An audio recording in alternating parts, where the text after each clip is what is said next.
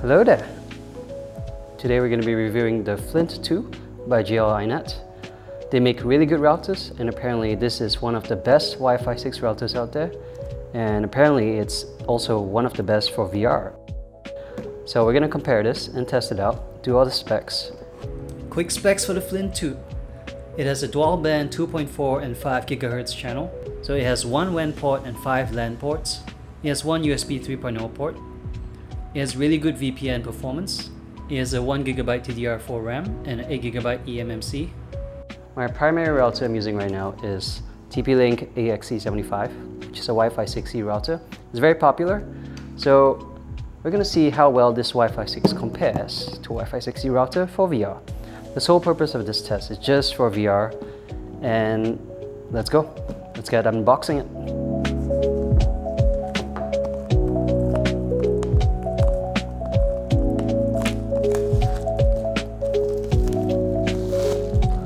Out. So this router has been recommended by many VR specialists. Although the price point is kind of high, which is why you don't see it used a lot, especially for a Wi-Fi 6 router. But according to some of my friends at Virtual Desktop, this is the best Wi-Fi 6 router to use with VR.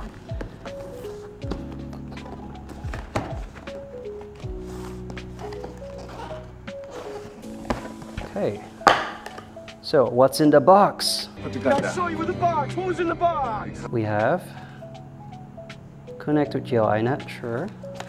Let's get started guide, which is a 2-page sheet. I like how things are more organized these days. Remember back then when you open hardware, they used to give you like 5 different pages of instruction manuals. Glad it's just 2 now, 2 pages. Okay, we got the power adapter, sure. Power adapter comes with different power supply, LAN, Ethernet port, of course, very good. More power supply, and finally the big boy.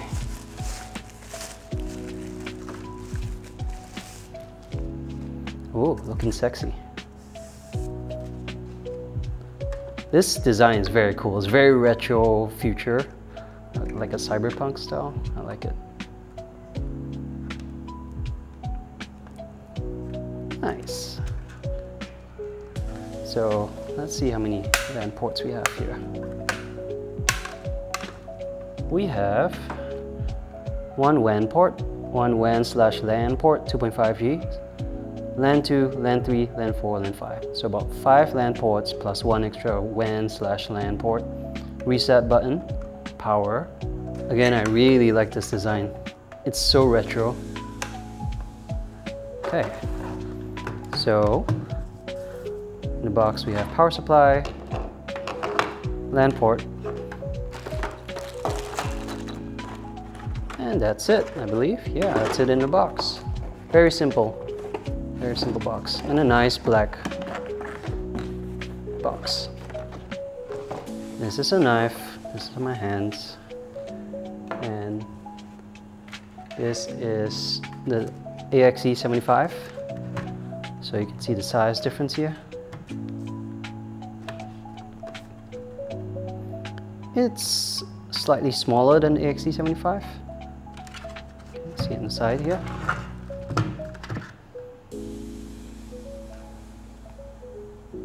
Weight-wise, it's kind of chunky. I can feel the weight of this router.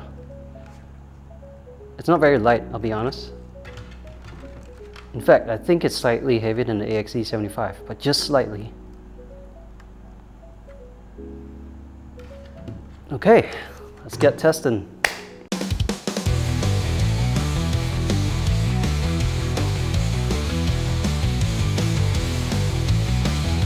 So this is housed with DaVinci. You can see my networking is stable. It's like below 10 ms. And I'm running at 500 Mbps on H.264. I'm about 5 meters away from my router in my living room, and it's steady. The 500 Mbps, 0 frame drops, everything looks great. crisp shark.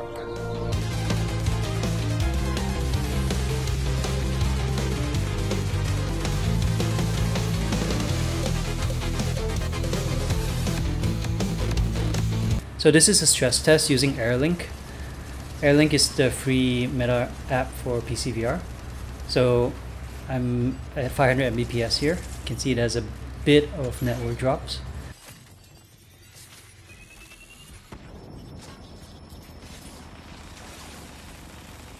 And here, interesting test. I'm pushing it all the way to 960, which I thought wasn't possible with 5GHz. It's possible, but it's dropping network frames. You can tell there's like 300 plus frames dropped. I don't recommend it, but it's possible, and you could do it at 960 on 5GHz. Okay, so my router is right here. So when it's right next to the router, it's -20. I'm gonna walk over here. Still shows green. It's like, I wanna say it's about -36. Not too bad, high confidence. So now I'm at the furthest end, the opposite end of my house, and it's about -58. This is with my regular weak router. This one's worse, it's -65. And this is using the TP-Link AXE75, and it's also about 65, -65 here. So it's weaker compared to the Flint 2 and the furthest point in my house. And here's the furthest point in my house, and it's about -68, -74. This is very high. I don't know how it's gonna be really bad.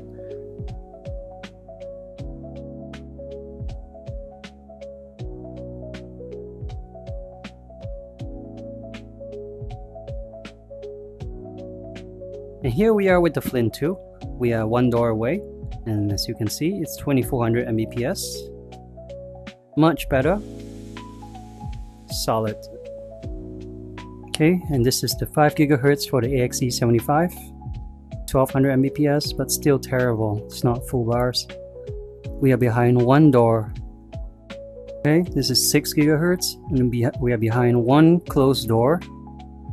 As you can see, the signal is terrible for the AXE75. Pretty bad signal for networking. 1152. Terrible.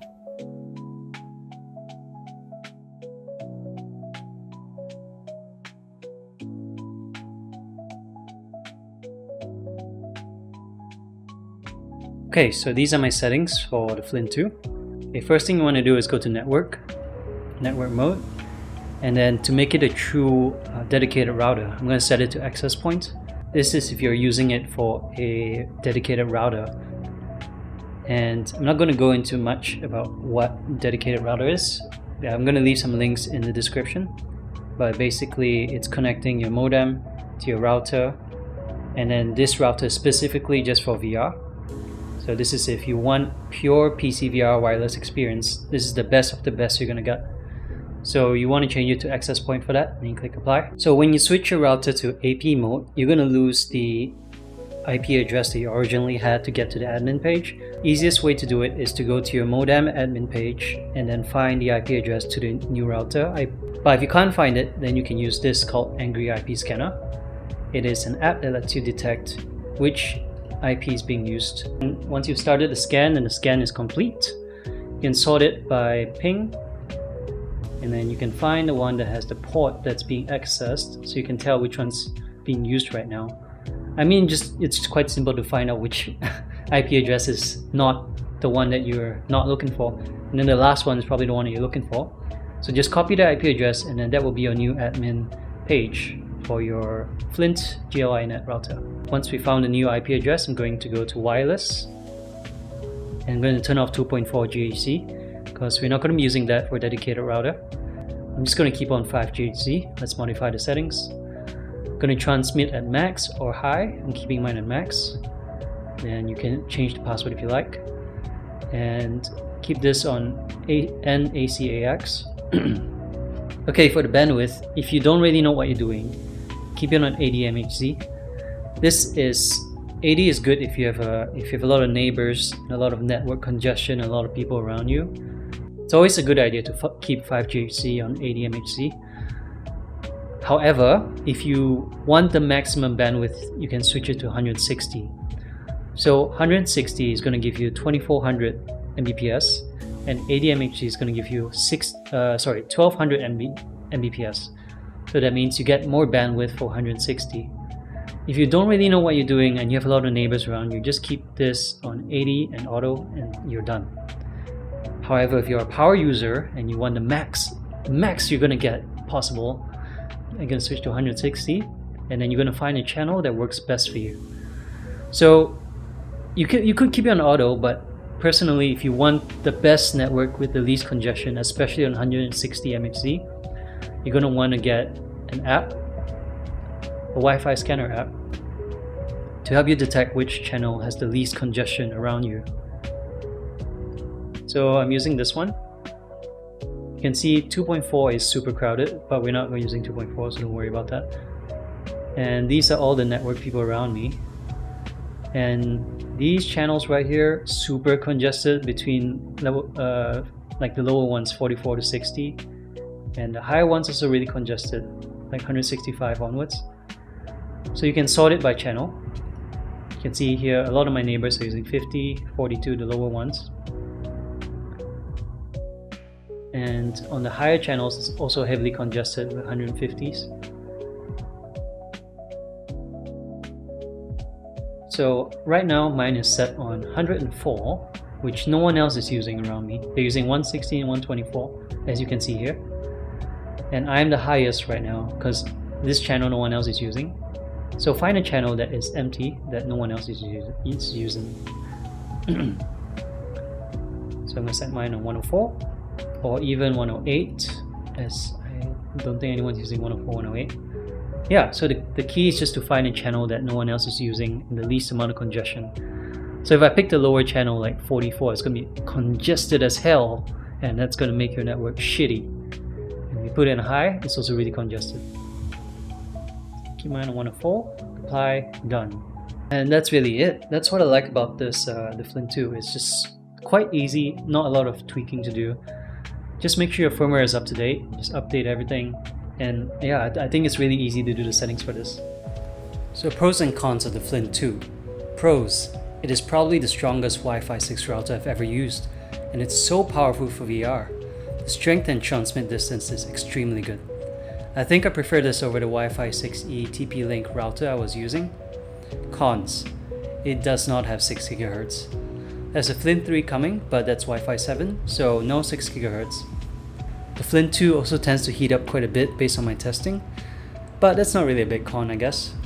Honestly, not many cons to the Flint 2. In summary, I really think the Flint 2 is the most powerful Wi-Fi 6 router for VR. Definitely recommend it as a dedicated router. If you don't plan to get Wi-Fi 6E, this is the one you want for sure.